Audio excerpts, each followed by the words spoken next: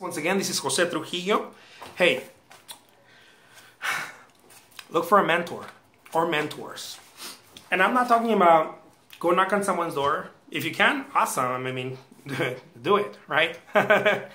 But get yourself some good stuff, some good vibration stuff, you know, some good juice, you know, cool videos by, I don't know, artists you admire or authors you admire, or it's a bunch of stuff on YouTube. There's a bunch of stuff on in Amazon. Go get one of those books that really nourishes the soul, and it's by an author that you really look up to, and you like the way they think, and you like the way that they live their life. Look also deep into how they live their life, because maybe they may be preaching something but living something else, and that contradicts, right?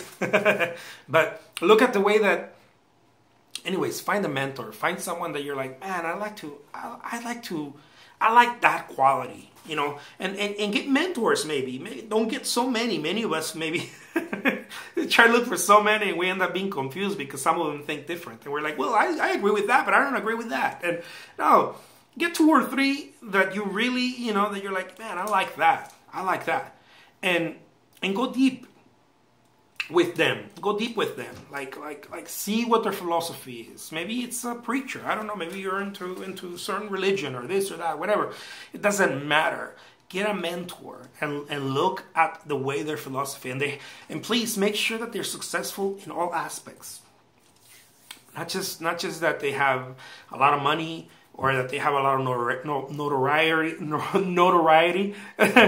But also that their family shit's straight, They're not out there cheating on their wife or, all that kind of stuff. They're not just great sports people. They have the whole thing, the whole package. Because if you look at someone, I'm not trying to say find someone perfect, because of course we all know there's no such thing as that. But someone that's fighting daily to keep it all together. Because that's character. You can be a great sports person, but some other aspect is going to, it might, or you could be a great musician, and some other aspect might just, whatever, It's like, oh, I love the way Picasso was with work ethic, but I would never treat a woman the way he treated women, or the way he looked at women, right? So you want to get someone that, or a few of them. Maybe you say, I take Picasso because of his work ethic, and I'll take, I don't know, this author because of the way his life philosophy, and this other one because of the journey of their life, or whatever, I don't know, they're philanthropists or whatever, and then combine that. I don't know. Get yourself mentors. Mentors are the way, because someone else already did it. And now no one has done what you're going to do, what you're about to do, but someone has done an aspect of it, so that they can show you a way. Because someone already has carved a way, and maybe they're not going to live your journey. Only you can live your personal journey, right? Your personal story. But someone already carved a way in one of the aspects of that, so you can learn from that. Of course, I'm not here to tell you something you don't know. I'm just reminding you guys. Get yourself a mentor or a couple of mentors.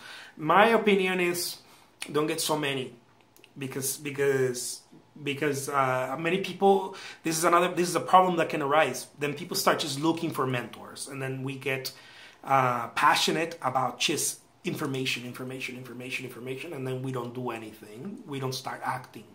So this is one of the problems that I see with getting a lot of mentors, that people just become really good at quoting, oh, Steve Jobs said this, oh, Muhammad Ali said that, oh, and yeah, but what have we learned? What have we done? Because then it just becomes this constant consuming of information of mentors, but nothing really sticks. It's just kind of, we're addicted, sort of like a fast food, Anyways, I'll leave you guys with that. Get yourself a mentor, regardless of my rants here, okay? Take care. My name is Jose Trujillo.